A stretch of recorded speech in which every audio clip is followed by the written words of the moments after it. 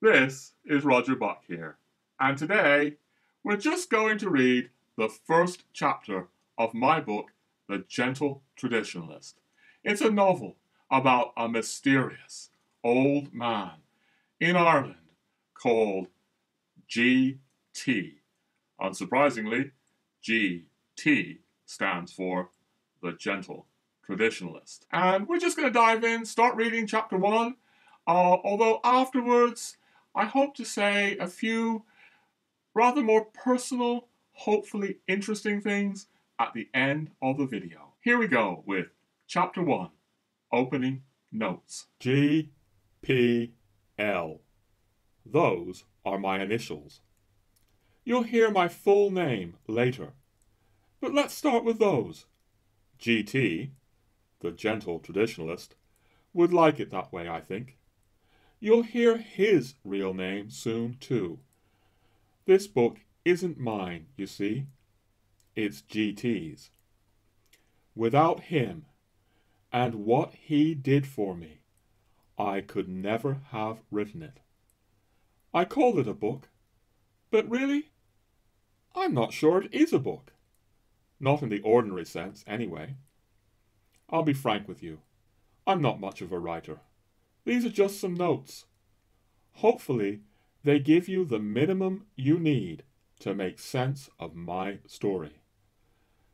That story starts in Ireland. Monaghan in the north, to be precise, although I come from Winchester, in England. Went to Cambridge University and work in London. I'm 29 years old and I'd never been to Ireland before. Now, it wasn't that I was especially interested in Ireland. It was she. She loved Ireland. And I couldn't help myself. I loved her. I always loved her. I know it sounds corny. But honestly, I think I loved her from the moment we met. It will sound even more corny when I tell you we met on Valentine's Day. I met my true love on Valentine's Day, and later I lost her on Valentine's Day.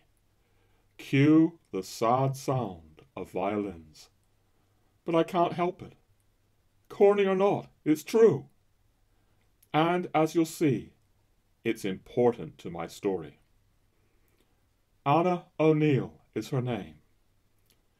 With a name like that, you might think Anna was Irish. But she was English. Only her father came from Ireland. She'd grown up in Liverpool, but was working as a stenographer in Cambridge when I met her. Later, we lived together in London. She always drove me crazy, in more ways than one. Our relationship finished when Anna said she needed a year to find herself. She had had an inheritance, which allowed her to quit the stenography. She then took off for some New Age community in Scotland, where they talked to giant cabbages or something. But she didn't come back, as she promised. She went to Oroville in India, then Ojai and Esalen in California.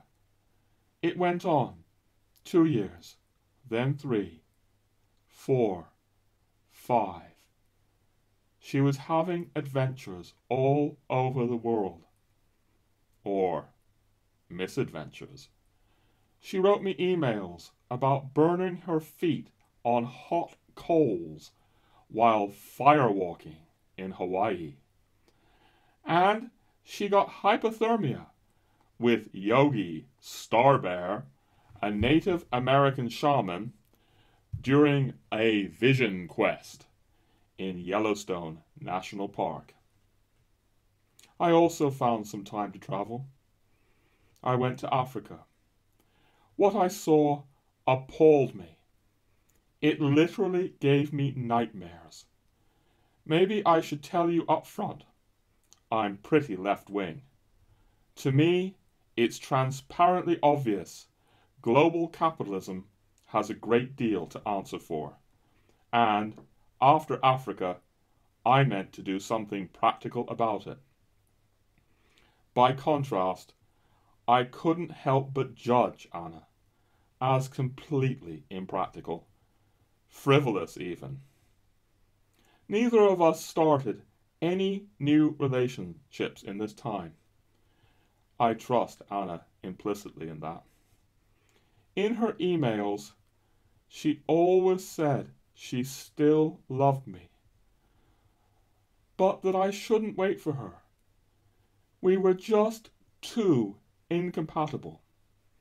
Our Mercuries were inconjunct, and mine was retrograde at birth.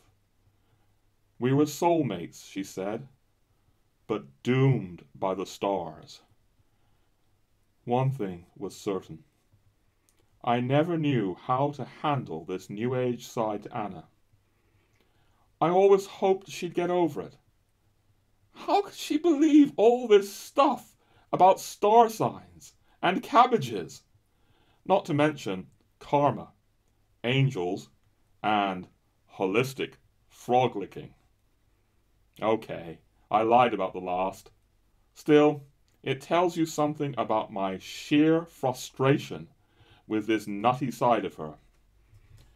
She even changed her name to Lotus Flower for a few years. But finally, she returned to stay with a friend in London for a whole summer. She was different.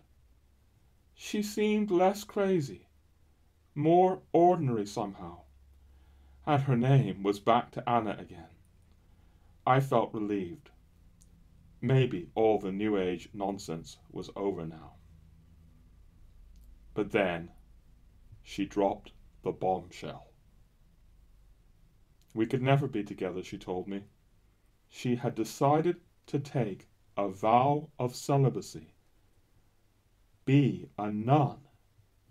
My jaw fell open. A Buddhist nun? I asked. No, she said. Catholic, as in Roman Catholic. I couldn't believe my ears. Never in a billion years could I imagine Anna being Roman Catholic, let alone a Catholic nun. Moreover, she wouldn't be like one of these modern nuns who wear ordinary clothes. She was going full blast traditional. She'd found this convent of nuns in France called Les Religieuses Victimes du Sacré-Cœur, the religious victims of the Sacred Heart. What a name! They were into the Mass in Latin, and they were strict. She would wear a habit, a veil, the whole bit. Anna was stunning. Talk about a waste. But it was more than that, of course. I was gutted. Beyond gutted. Gutted squared. Up to now, I really thought Anna and I would make it. Someday. Now, she seemed further away than ever. Even if she weren't becoming a nun, much more now separated us than when she was simply a New Ager. Before, we were both left-wing, and we shared the same basic liberal convictions.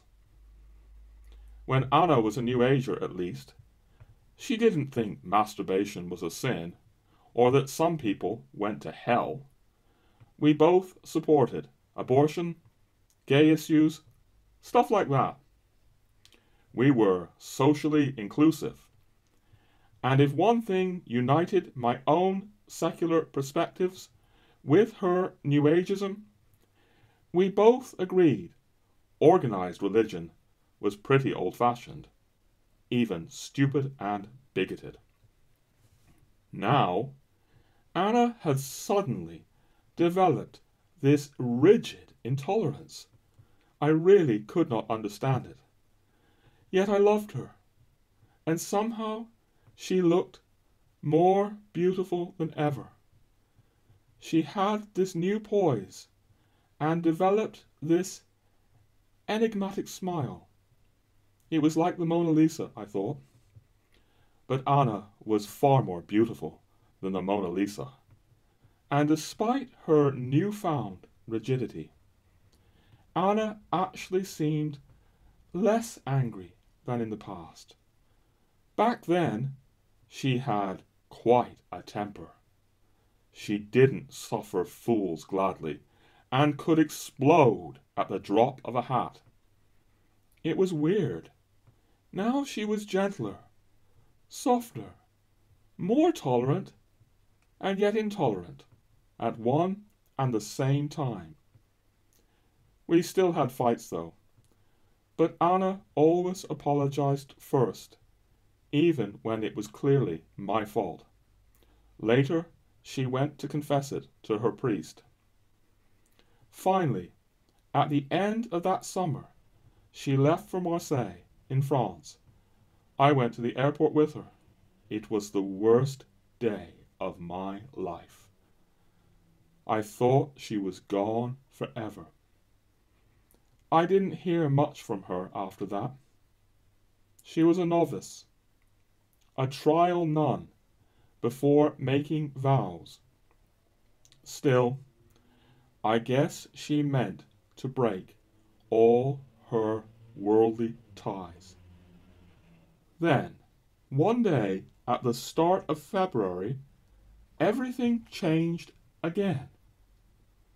I heard she wasn't in France, but staying in a big old farmhouse outside Monaghan in Ireland. I was elated. Had she dropped the Catholic thing now, just like the nutty New Age stuff? No, she told me on the phone. She was still Catholic. But she wasn't sure God was calling her to be a nun. She told me the farmhouse was big and cold and empty, apart from her. I told her I had 2 weeks leave coming.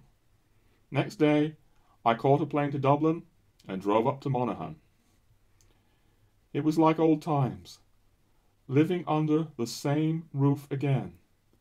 Except, of course, it was purely platonic.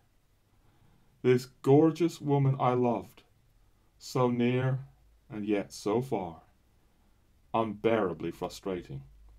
Still, we talked. We talked like never before. Of course, we talked about her Catholicism. I tried to understand all her rigid rules. Or maybe I didn't try hard enough. Maybe I was too upset. I just wanted to protest. In any event, Anna would clam up, rather than give me rational explanations why she believed the crazy things she did. It was always, the church teaches this, or the church declared that, back in the year 381 or something. It made me mad. How relevant was that today? And couldn't she think for herself? Occasionally, though, she did give reasons I could understand. We were talking about church teaching on hell. I said it sounded pretty dour, dire, awful. She said people were already in hell everywhere in this world. Drug pushers, killers, warmongers. Why should hell stop when you kick the bucket? Take Hitler, she said. If you were responsible for killing 6 million Jews, 5 million Poles, and millions more soldiers and civilians, would you expect eternal happiness after you died? No, I objected. But Christianity also talks about hell being eternal.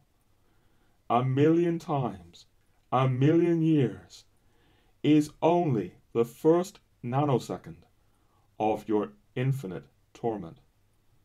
I wouldn't wish that on anybody, not even Hitler. I can't believe in a God who is less merciful than I am. Hell is a mystery. A terrible mystery, she replied. Apparently, St. John Paul II once said we cannot know for certain who will be in hell at the end of time, or indeed whether anyone will be in hell. On the other hand, better to reign in hell than serve in heaven. What's that supposed to mean? I said. It's Milton, she said. Satan in Paradise Lost. Perhaps a soul like Hitler's prefers eternal hell to heaven. Like I said, hell is a mystery, unfathomable, terrible. Her voice trailed off. Then she added, we can't know what heaven or hell are really like. Not in this life.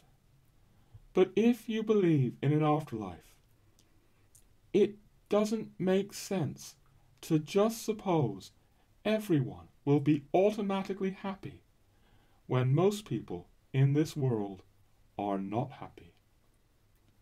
Somehow, I could buy this. This was why Catholics talked about purgatory and hell. Obviously, we live on a planet of incredible suffering everywhere. Why should the next world, if there was a next world, be automatically different? At any rate, I was never against the idea of an afterlife. Indeed, I believed there must be something afterwards. Life couldn't be that pointless. I just couldn't see strumming a harp for eternity, or being slowly roasted over a spit by the devil either. But if Hitler's soul was still around somewhere, I couldn't imagine he'd found eternal bliss. No, as GT was to show me. Anna and I did share some basic beliefs, but I hardly realized this at the time. Still, I should be clear about this. I wasn't an atheist, or even an agnostic. I knew there had to be something out there. It just didn't look like a bearded old man in the clouds who turned himself into a baby to save me. I also didn't think the Catholic Church had some sort of monopoly on the truth. And I found Anna's attitudes towards the Church completely contradictory. For one thing, she'd gone all the way to a Latin Mass convent in Marseille because she couldn't bear the new liturgy.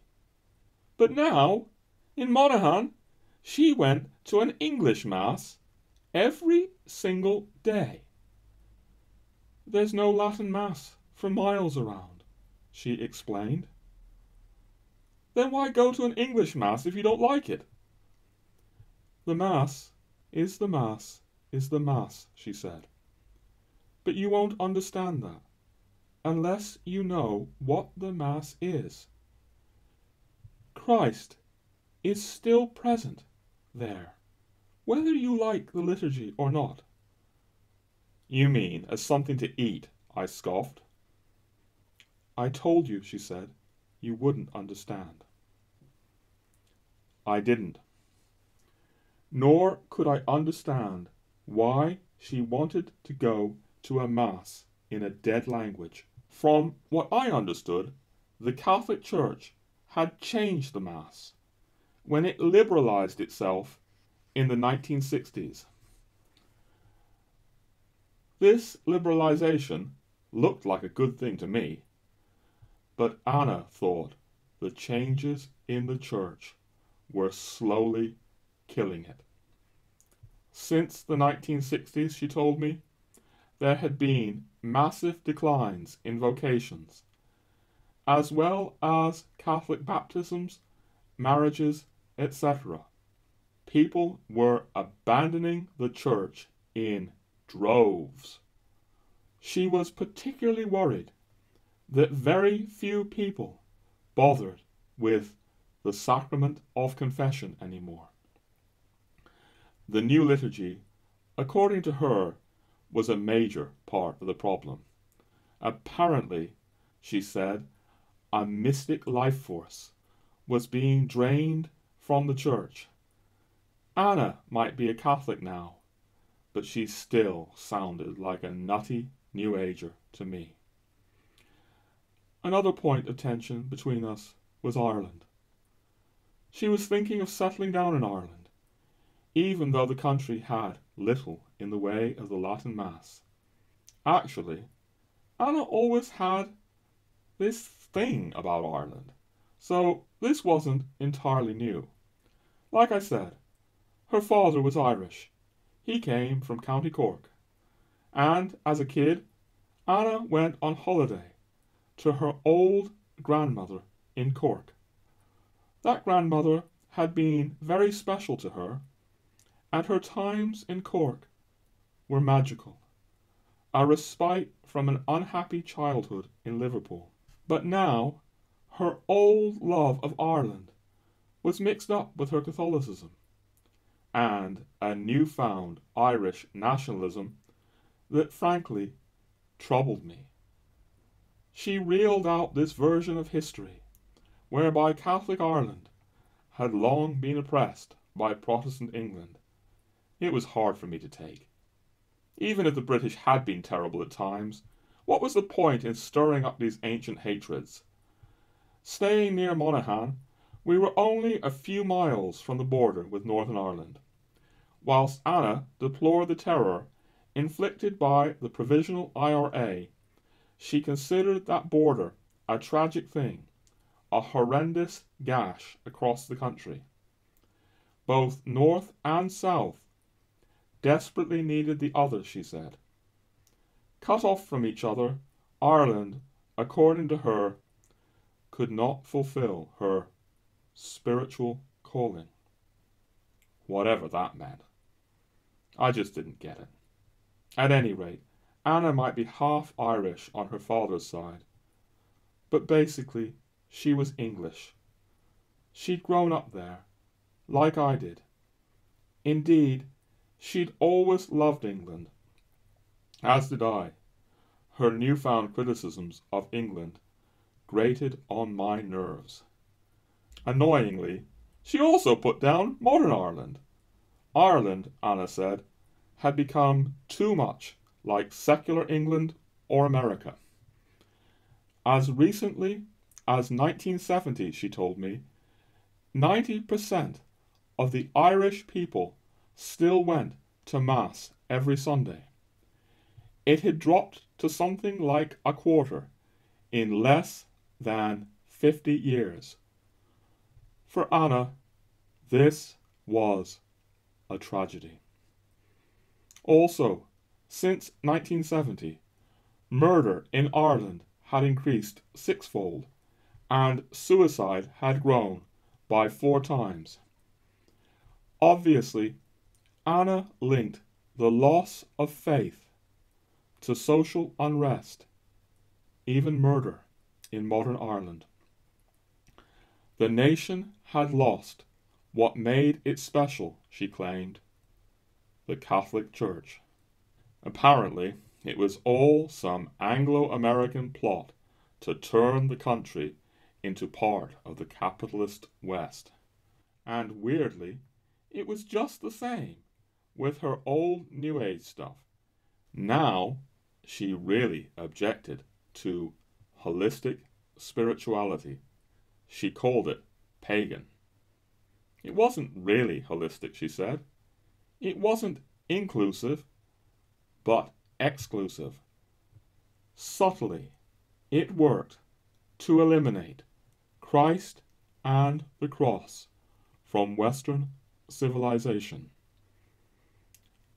Much of it, she said, came from the East, but it was popularized by Anglo-American gimmicks, and now Ireland was falling for those same gimmicks.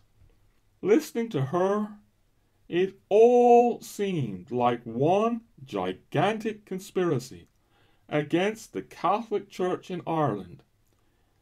England, America, Freemasons, President Obama, Margaret Sanger, Gloria Steinem, Hollywood, the Rolling Stones, the CIA, Helena Blavatsky, the Dalai Lama, Yogi Bear, God knows what else, maybe the Loch Ness Monster for all I knew. They were all in it together to subvert Christ's church on earth. Arg. How could she take this crazy paranoid stuff seriously? Still, Ireland was starting to get to me. In a good way. The Monaghan people were friendly. Sometimes astonishingly so. We broke down in Anna's old car one day. It was pouring with rain. I couldn't believe how many people stopped and helped us out. We got drenched, and while one old man worked on the engine, another couple invited us back to their home to dry ourselves off and have tea. The Irish people were like that, Anna said. Ireland possessed a strange magic, I had to admit. And maybe that Irish magic was now working on us. Because, although we fought, we also laughed a lot. In fact, I've told you the worst stuff. Because, you'll see, it's necessary to this story.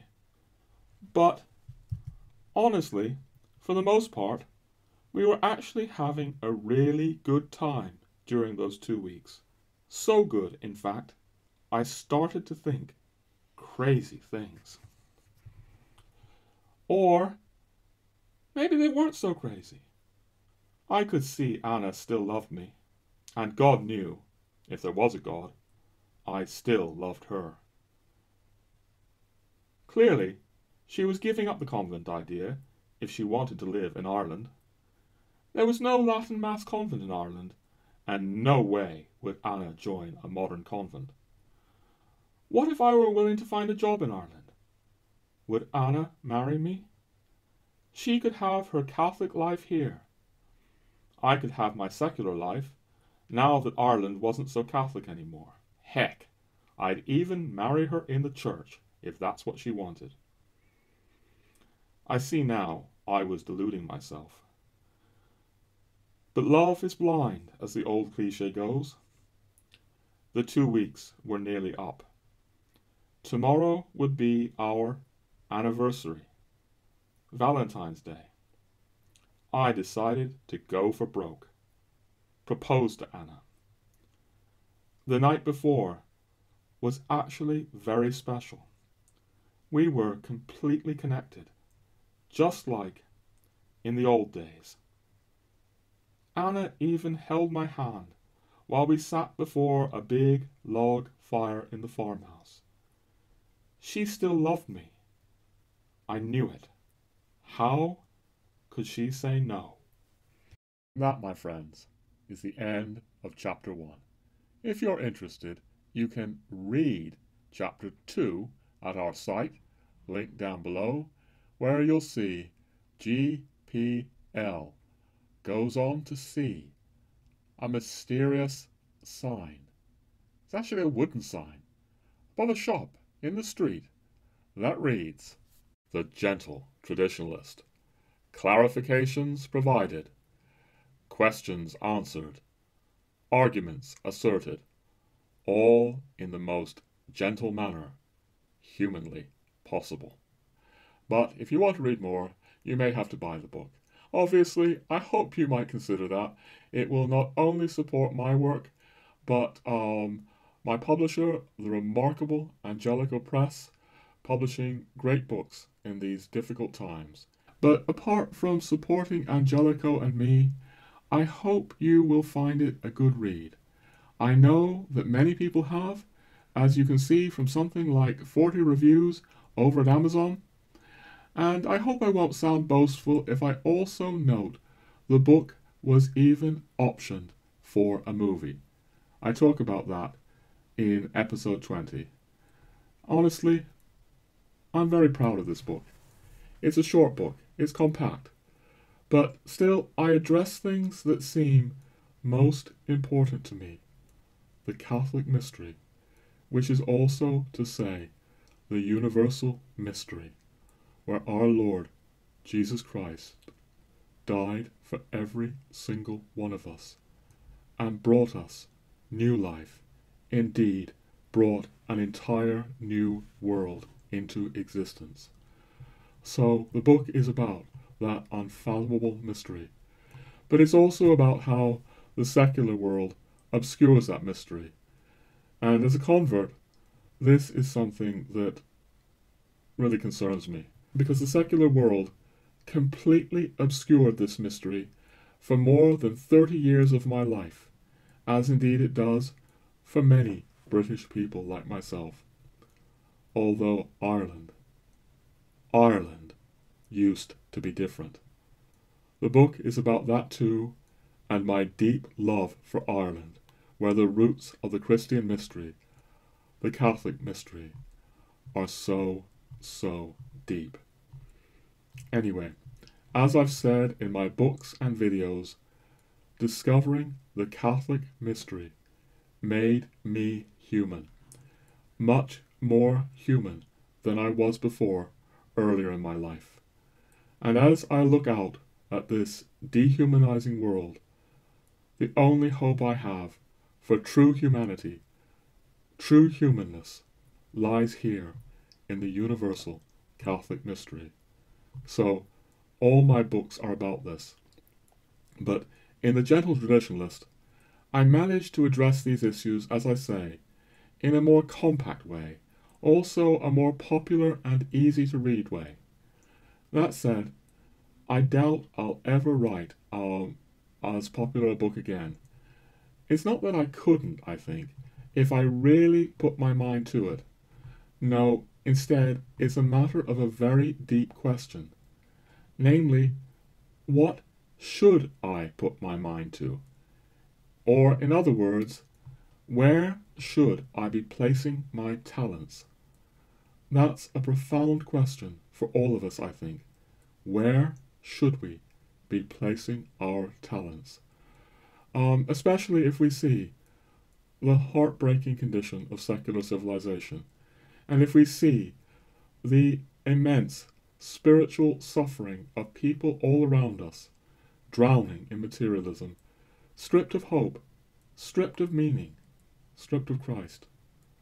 Now, some of you may have seen episode 22, where I speak about my experience recently in Paris, in the Cathedral of Notre Dame, just before she burned. And as you may know, Notre Dame, Our Lady of Paris, before she burned, was home to the relic of the crown of thorns of our Lord. And I was there in Notre Dame, venerating that relic. I went up to kiss the relic, or at least kiss the reliquary, and I experienced something very important for me at that moment. And I speak about this in episode 22. I won't repeat it all now, but at the core of that experience was a sense of wasting my talents and of not being serious enough.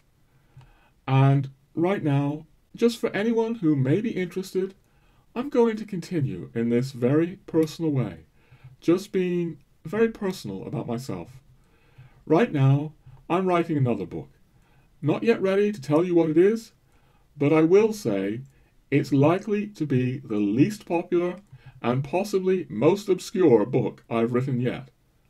No way is it going to be popular like The Gentle Traditionalist.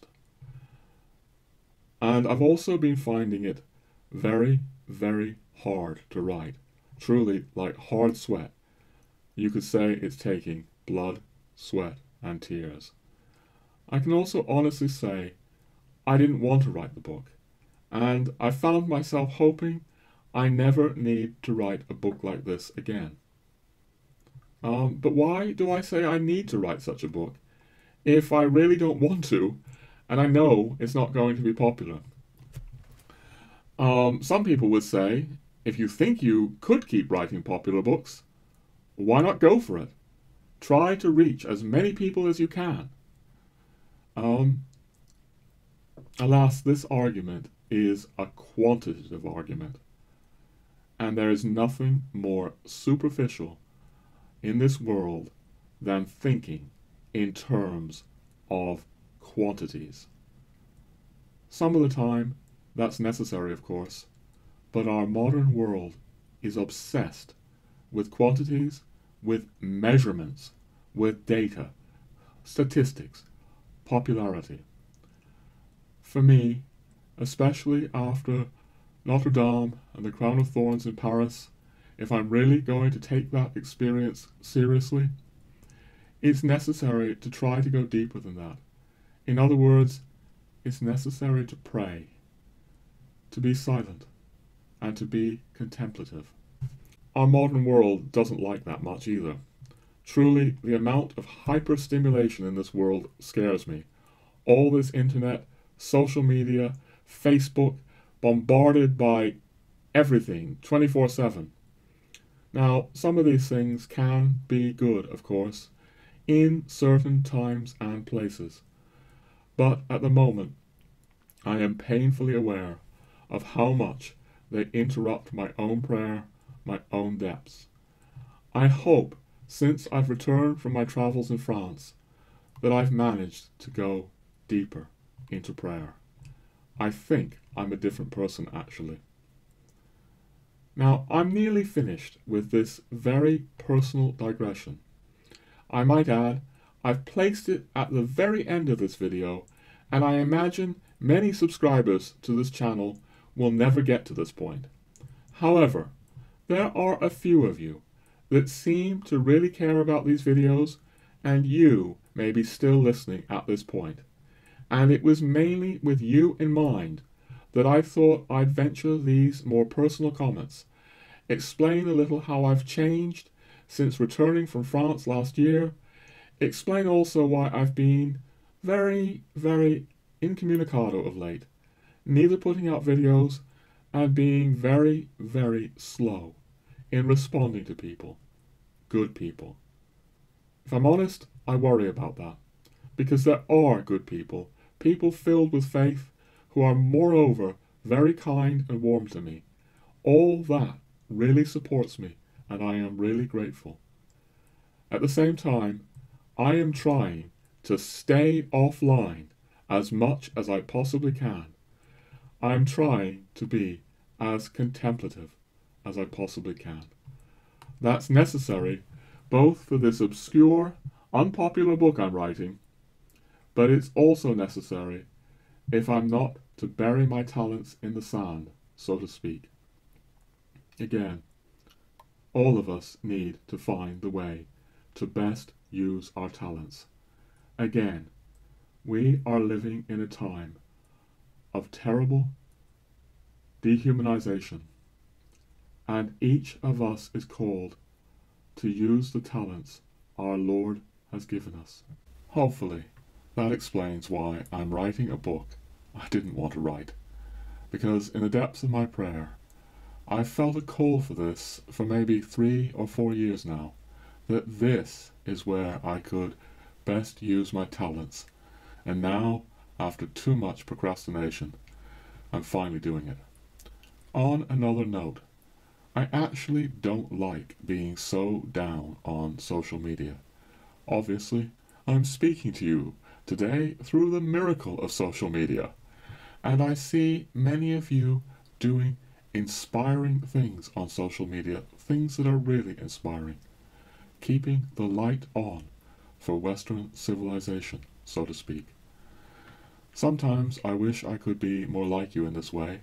I think my books would be more successful if I were more active on things like Facebook or churning out more videos. Certainly the soulless supercomputers at YouTube reward those who can churn the videos out.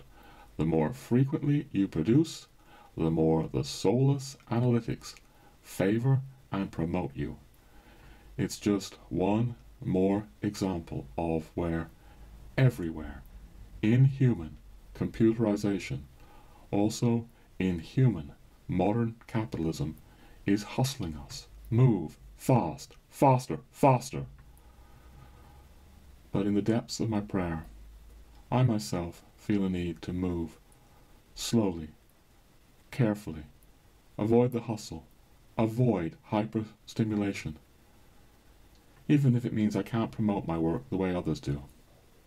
And on a final personal note, I might add I've also been slowed down by different family crises this year caused by the virus, as indeed I know so many of you have as well. No more of that now. I will just repeat that my first book, The Gentle Traditionalist, addresses the main themes of my work on this channel in a very popular, easy-to-read format. My other books go deeper, including my latest book, the sequel, The Gentle Traditionalist Returns, which I'm also very happy with, even though it's a darker and probably more difficult book than the first one, reflecting my changes in recent years. I say it's a darker book, but I'll add it's also a book about hope. It's a book about angels and saints and how grace operates in our lives through the intercession of the saints and the angels. And I guess that reflects a deepening process of faith going on in me, that I don't just know and feel that God loves us all, each and every one of us, that our Lord loves us, Our Lady loves us, but so too do the angels and the saints. Heaven is filled with the communion of the saints and the angels, and they do intercede for us. So that's the major theme of my new sequel, The Gentle Traditionalist Returns, which I guess reflects these personal processes in my life, because in many ways the book is maybe the most personal of my three books, the book that is most me.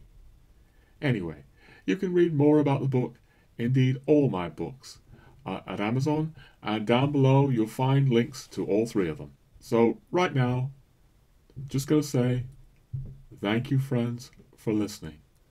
Thank you for all your expressions of warmth and support, and may God greatly bless you and keep you safe in these trying times.